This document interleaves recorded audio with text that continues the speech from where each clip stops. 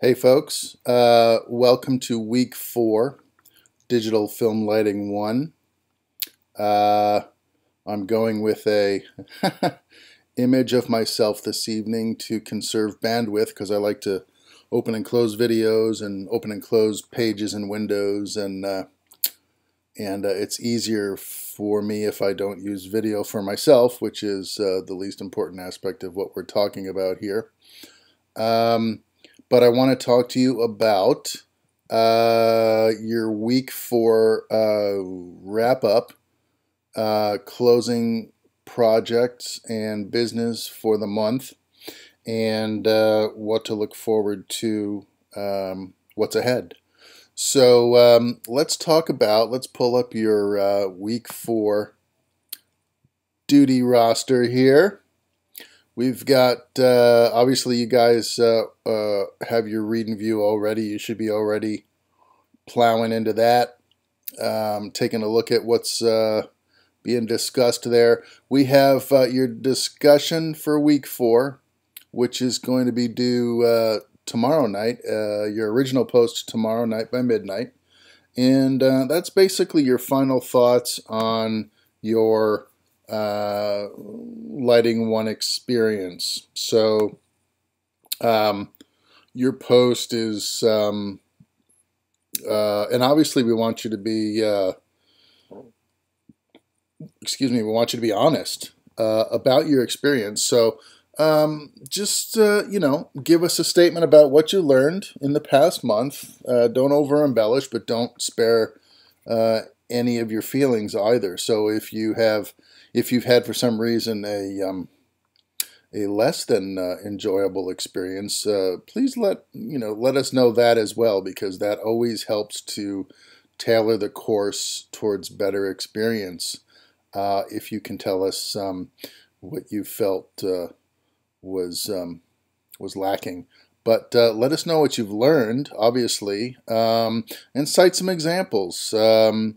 Things that are new to you now that you didn't know coming into the course, and be as in depth as you can. Give us as much detail as you can, without creating a 6-page document. We don't need to get into a deep discussion about everything, because I know you learned so much this month. But give us the highlights. So I'm asking for 300 words just because I don't think any discussion post, even one as easy and simple as this one, is satisfactory in less than, say, 3 paragraphs. You just can't sum up your experience of 4 weeks in a line or 2 lines or even 1 paragraph, I don't think, unless you're an exceptional wordsmith, which I don't expect you to be at this point. So, give me, 300 words is, maybe a page, maybe. So, give us a little something to work with. Then post your responses as you normally would by midnight on Sunday. And remember, respond to as many of your fellow students as you can. I always base the grading on the minimum performance, right? So obviously if you don't respond to anybody, you're not going to get any better than an 80. Respond to 1 person, you're not going to do any better than a 90. If you respond to 2 people and you have a decent original post, you're going to get a perfect grade. But obviously the goal is to make as many connections as you can, make as many friends as you can. Just because some of you are sprinkled across the map of the United States doesn't mean that you won't ever see these people or visit with these people or meet them in person in some, predestined event or location. You never can tell where you're going to run into people. The film business seems like it's an immense thing, but it really isn't. Those of us who work long and hard enough in the film business end up meeting each other eventually. So it's not out of the realm of possibility that you'll run into these folks again. So if you can create a quality experience and a lasting friendship, all the better from these discussion posts. So keep that in mind. But moving on, we also have your last quiz. That's open till Sunday night as well. And then your final project, lighting a scene, and you got a couple of options. You're going to produce 3 shots that can be edited together comprehensively to form a very short scene. So you're going to need some form of a wide shot, a medium, or a close-up, and a cutaway. And so you're going to want those shots to be harmonious, function well together. I mean, you don't want a super wide shot, then a super close-up, and then an insert. That's not going to cut well. So be judicious about your choices, your shot choices, and see if you can design something a little bit that that works well together.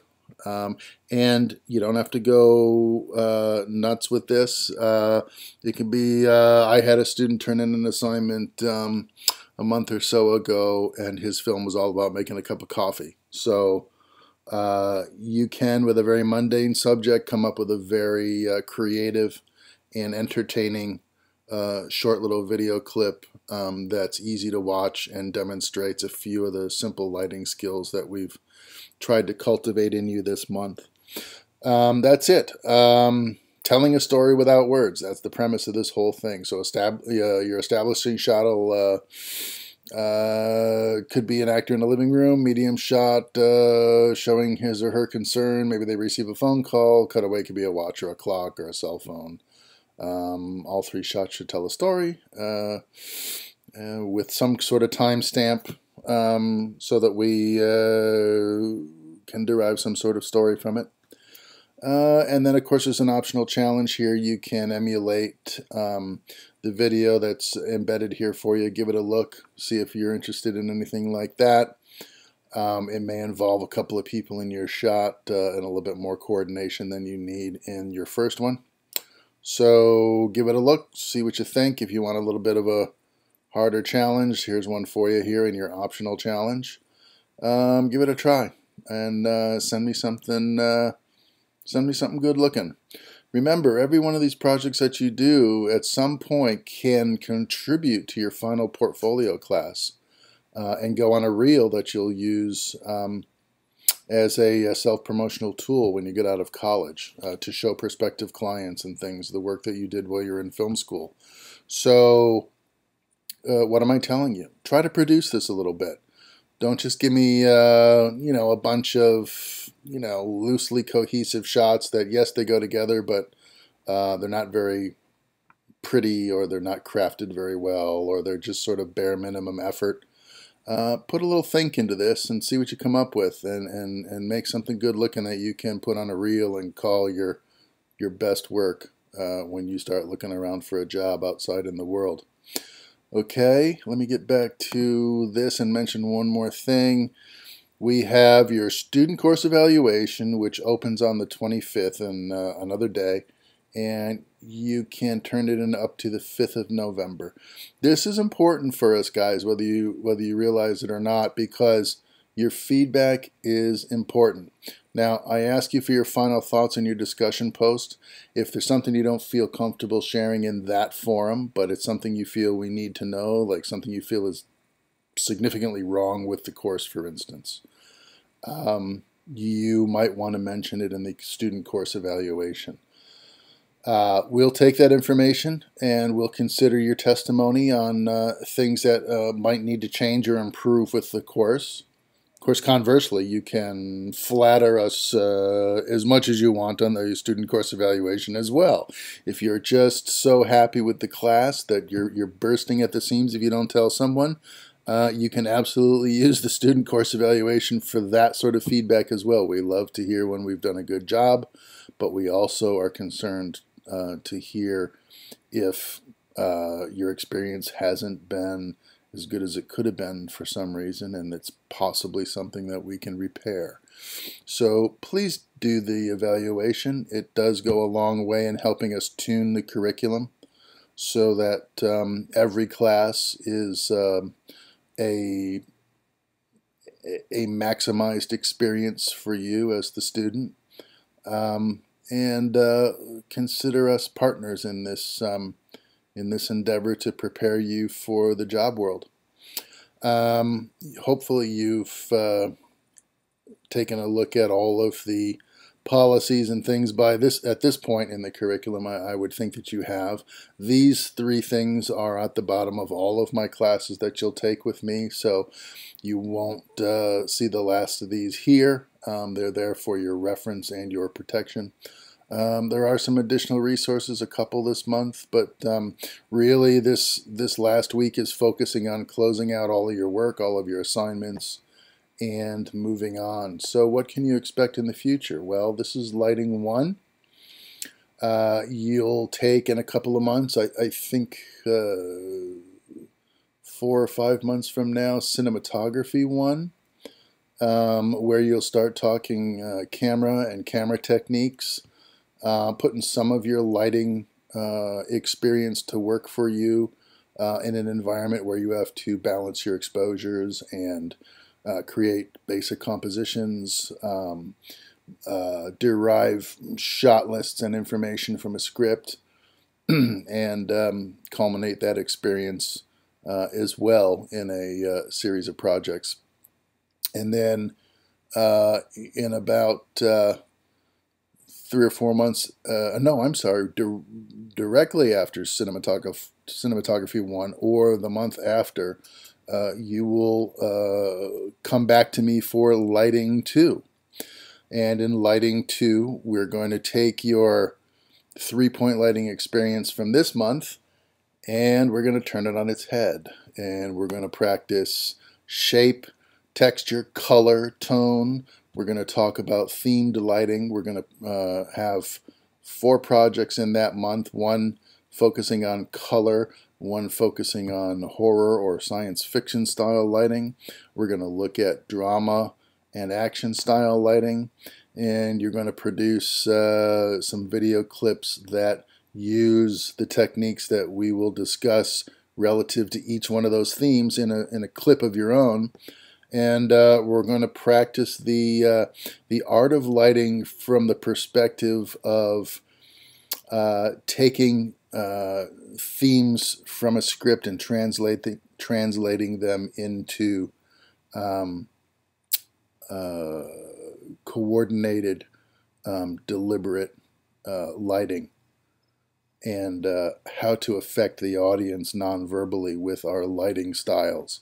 So lighting 2 is usually a big hit with the folks, and you'll see that in the next few months as well. And then you'll have quite a break, about a 6-month break, I think, where you're going to get some other coursework in, and then we will see each other one final time in cinematography 2, where I'll go over themes with you again, involving techniques and modes of shooting in cinematography, sort of like in lighting, where we talk about themes and qualities of light. In cinematography 2, we're going to talk about the modes of capture. We're going to talk about your lenses and how you can make lens choices that will speak non-verbally of the subject matter in your script. We're going to talk about camera movement and how camera movement affects the mood and tone of a film.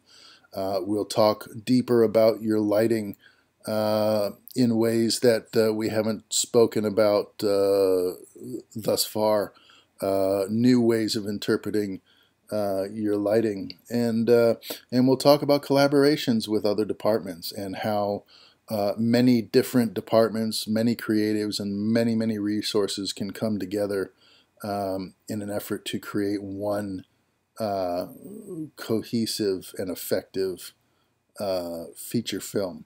So you got a lot to look forward to in the coming months, and I'm happy to be with you on your journey. I'll do the best that I can to impart as much knowledge to you as I can from your readings, from your discussions, and from my personal experience.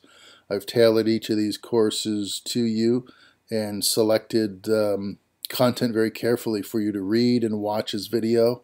I hope that you will do that and treat it with a degree of uh, seriousness, and focus on your abilities with lighting and camera, and see if there aren't some skills lurking in your skill set that you possibly didn't know you had, or give you a few extra techniques to add to your set of skills that you already possess, and make you a little bit better at what you're doing.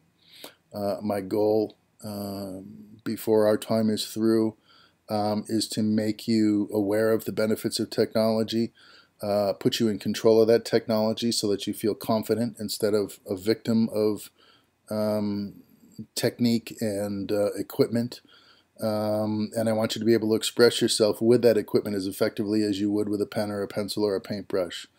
They're nothing but tools, and they're only effective in the hands of a knowledgeable and practiced professional, which is what you will be at the end of this curriculum. So I look forward to being a part of your experience. So thanks for your participation this month. Thanks for your hard work. Thanks to those of you who attended the go-to sessions in person, and if I didn't get to see you there, thanks for checking them out on the web page. I know that you have, because I was looking at my Google Analytics today, and it seems like a lot of you are checking into the YouTube page to go over the topics that we've covered in classes. Some of the topics are outside of the realm of the classes. There's a lot of coursework here. There's 5 courses reflected in these videos. There's 87 of them at this point. The number's growing every day. You can reference information from classes. You can go back and look at it months after the fact, because you don't always get to access your courses after a month or two that they've been closed. And so here in this format, you can go back and you can research a topic and listen to what I have to say on that particular subject matter. And it's all here, and it's all labeled, and there's descriptions, and you can watch them as many times as you want. So there's been a lot of traffic lately. It's been a busy month, so I know that you folks are looking at this and checking in, and I appreciate it, and I hope you enjoy it.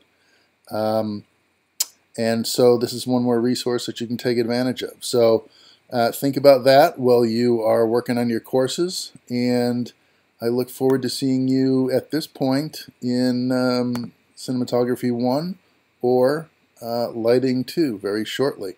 If I miss you at Cinematography 1, please give Professor Charles Burkett your undivided attention and your professional courtesy. He's an excellent technician. I enjoy working with him, and we're partners in many ways on the coursework and the way in which you guys are presented with the information, and the way in which we help you absorb everything that you're taking in. So if I don't see you in Cinematography 1, I will definitely see you in Lighting 2, and then Cinematography 2 at the end, I think, of your second year here. So have a good evening. Thanks for tuning in, and I will talk to you again very soon.